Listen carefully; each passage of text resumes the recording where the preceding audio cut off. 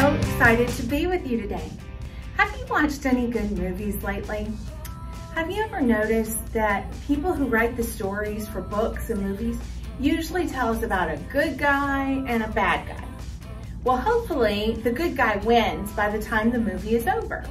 The villain is defeated and everyone celebrates except the villain. Do you think that happened in real life too? Well, not all the time. I know of a real life villain though, where it does work that way. His name is Satan. Have you ever heard of him? Some people also call him the devil, but people often draw pictures of him, of a man in a red suit and carrying a pitchfork, but that's not a true picture at all. He's actually real. And it's just not like the way you would see him in a movie or in a picture though. A long time ago, even before the world was created and Adam and Eve lived on earth, Satan was an angel with God. But he fell away from God. He wanted too much power for himself. He is very powerful, but he can never be as strong as God or Jesus. But you know what Satan spends his time doing? He doesn't want anyone to follow God.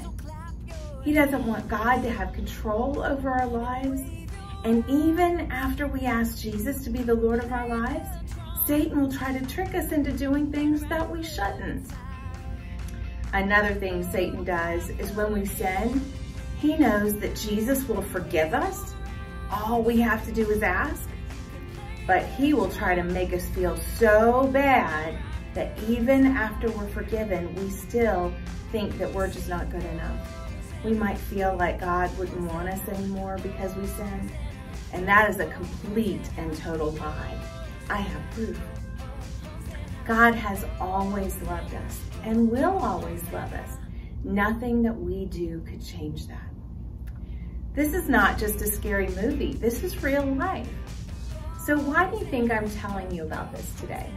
Is it because I like scaring people? No? Did you know that there is no reason to be scared at all? Because I know the end of the story and God wins. We just have to know how to stay on God's team. And I have the answer for that too. It's found right here. We get ready for battle. This kind of battle is usually just inside our thoughts and minds, not like a war scene you might see in TV or in a movie. God gives us the protection we need to face any enemy. We just have to use it. Do you have the armor of God on right now? Do you know what that means? In Ephesians 6:10 through 18, God gives us complete instructions on how to win the battle against Satan. This is a very important passage from our Bibles. Listen carefully. Finally, my brethren, be strong in the Lord and in the power of his might. Put on the whole armor of God, that you may be able to stand against the wiles of the devil. For we do not wrestle against flesh and blood, but against principalities, against powers, against the rulers of darkness of this age, against spiritual hosts of wickedness in heavenly places. That is a lot of words. Let me see if I can explain it. We are told to put on the armor of God so that we can stand up to our spiritual enemy, the devil. God wants to help us. He gives us everything we need. Did you know that you could be a strong warrior? All we have to do is pray, have faith, and act. One important part of the armor is the belt of truth. And this is not a belt that's just used to hold up our pants. This is the foundational piece of armor. It might have, Bible times might have been carrying weapons on it, but it also protected your insides right here from any kind of danger. Well, in the armor of God, it means that we are reading our Bibles and studying God's word. Knowing the truth of God's word is so important. And if we know what the Bible says and know it came from God, No one could trick us with lies. Another part is the helmet of salvation. Have you ever seen a baseball player at bat? They wear a special helmet to protect their heads from a very fast, hard ball that is going to be thrown towards them by the pitcher. When we ride a bicycle, we're supposed to be wearing a helmet to protect our brains and heads. The helmet of salvation protects us from the enemy's lies. Knowing that Jesus is our Savior and that He died for our sins is the most important thing. That means that we belong to Him and we don't have anything to worry about because Satan can never change that. Next, we have the shield of faith. Now, this is not really a shield of faith. It's just a toy shield in a set. I don't have all the pieces, but just to show you. Shields are really cool, aren't they? Mr. Joe, my husband, loves superhero movies. And sometimes the superheroes carry some special shield. Well, the shield of faith is very real. It's not a made-up character or a tool for a movie. Do you know when you need the shield of faith?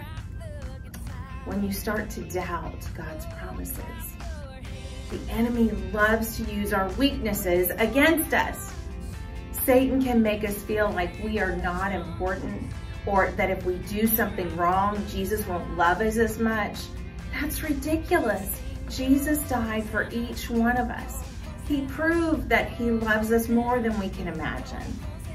Satan wants us to feel like we have sinned too much for God to forgive. There's no way that that can happen though.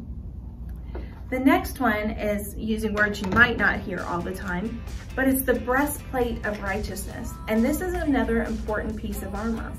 It protects our hearts for God. When we have a strong desire to do what is right for Jesus, then we are wearing the breastplate of righteousness. The next part is a weapon. The sword of the Spirit. You know what a sword is and how powerful it could be if it was real. This one probably wouldn't hurt anybody. It's again just a toy one. But normally swords are very sharp and can cut. Well, here in Ephesians and chapter 6, the sword is actually our Bibles, the Word of God. We can use the words in this book to cut through what the enemy tries to tell us. And then the last part of the armor is full armor of the shoes of peace. The shoes of peace. So you wouldn't think about going out into a war barefoot. We would step on things in the ground that might hurt our feet, or maybe the ground would be too hot or too cold, and we wouldn't be able to walk as fast because we'd have to walk carefully to protect our feet and go slowly. Well, Jesus modeled peace when He lived here on earth. That's how He walked around earth. And we can live in peace if we remember that Jesus died on the cross for our sins, that He rose from the dead, and that He ascended into heaven. We need to use those shoes to follow Jesus in everything we do. Paul wrote about the armor of God in the letter to the Ephesians, and that's where I'm reading today. He reminds us that if we put on the full armor of God every day, then we'll be protected. We don't just do it once when we're saved. We need it every single day. And if we think about putting on each one of those pieces, just like we get dressed in the morning and put on our clothes, we can understand that putting on the armor of God is so much more important than what we're wearing on the outside. Each part of the armor is absolutely necessary. In a battle, if part of your physical body is uncovered, you could be hurt. If you have on the full armor of God, you are totally protected. So what did we learn today from Ephesians chapter 6?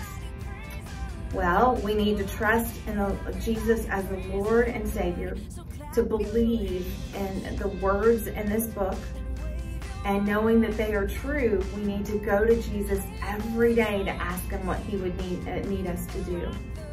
When we study God's Word and learn about the way He helped people in the Bible, our faith grows as we watch Jesus take care of people here on earth, our faith grows also. When we know the truth that Jesus is going to win, then we have nothing to worry about. Isn't that awesome news? So don't you want to be a part of Jesus's army and to be on Jesus's side? Because remember, we know that's the one that wins. All you have to do is ask Jesus to become the Lord of your life. You admit that you're a sinner. You believe that Jesus died on the cross for your sins, and then he rose again. And then you confess that Jesus is your Lord and Savior. Studying God's Word and praying every day keeps us ready for the spiritual battle that we face. Will you work on putting on the full armor of God every day this week? It means that you really have to plan for that. It doesn't just happen by accident. I'm going to really work on it too. God promises so many things in our Bible, and all of them are true. And that means that he loves you more than you can imagine.